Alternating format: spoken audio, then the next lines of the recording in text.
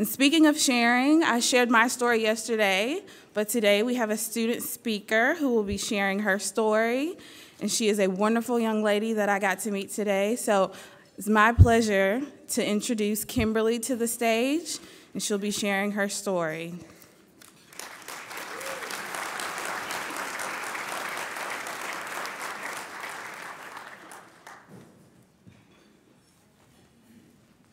How's everybody doing?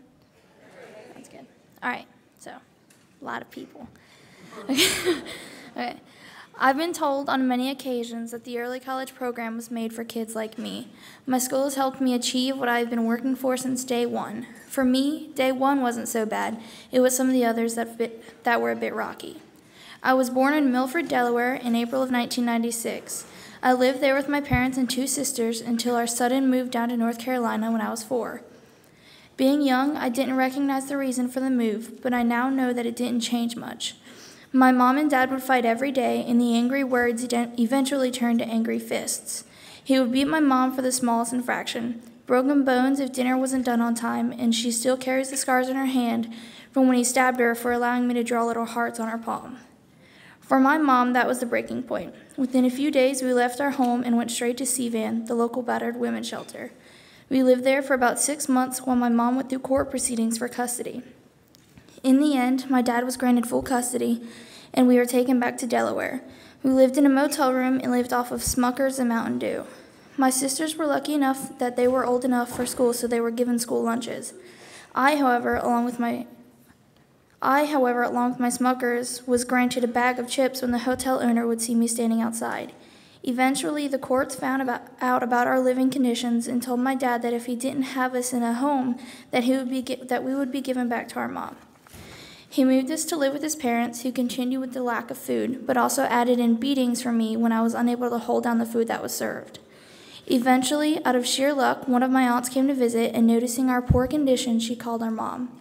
My mom was granted full custody, and my father was given no rights of visitation. By the time my mom got us back, I was 5 years old and weighed slightly more than the average 2-year-old. She worked as hard as she could to get a roof over our heads, but at the time, public housing was as good as it got. I don't know if any of you know, but public housing is about $15 a month, and you definitely get what you pay for. On our first night in our new home, my mom came running into the room just in time to jump on top of us 3 girls before bullets started coming through the window, right above our head. According to our neighbor, it was our welcoming gift to the neighborhood, meaning they could have killed us, but they didn't, so we should be thankful. This is about the time that I met Sarah. She was my best friend. She gave me food when I needed it and would even give me a place to stay when it was too cold to stay at home because the heat was off. Sarah also managed to bring me into a whole new world. Now that I look back, it was a world that a 7th grader should know nothing about. But with my mom having returned to school to get her GED, she was busy trying to make herself someone I could aspire to be. I was spending all my time with Sarah, getting us into loads of trouble. I practically had my own name on my own seat in the ISS room. Sarah would repeatedly get suspended and even arrested a few times before we even finished middle school. About halfway through my 8th grade year, Sarah brought me a flyer for Cabarrus-Kannapolis Early College. She looked me dead in the eye and told me that this is where a person like me belonged. She was right. I knew that this is where I should be, and I started the process. I filled out the applications, attended the prospective student night, all the while convincing my mom this is where I was meant to be. By the time my interview came around, I was so nervous I thought I had blown the whole thing. But on April 20th, 2010, I received my acceptance letter. When I was first started at ECHS, I wasn't sure if I had made the right decision. I hated the school, the people, and the classes. I missed my friends. Just like middle school, I had my own little spot in the office. I stuck through it, though, with Mr. Fishback and the rest of the teachers telling me I could do it the whole time.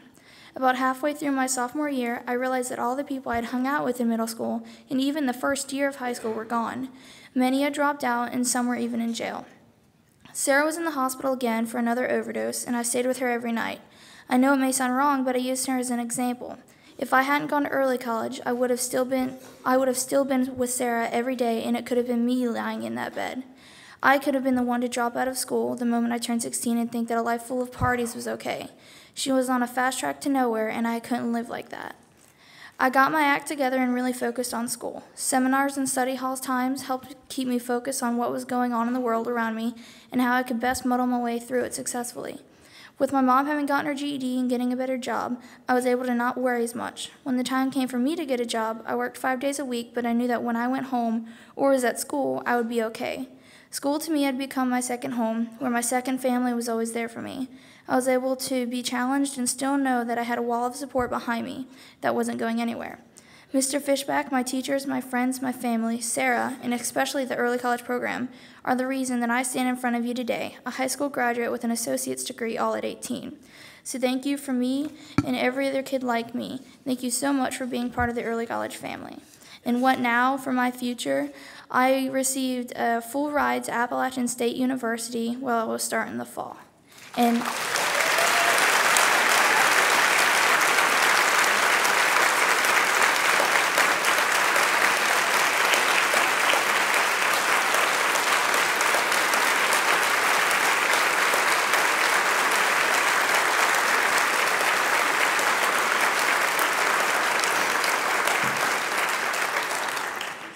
but not only me, what now for Sarah?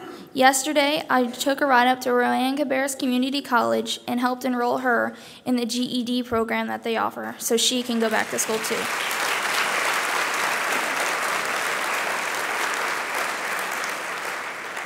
Thank you.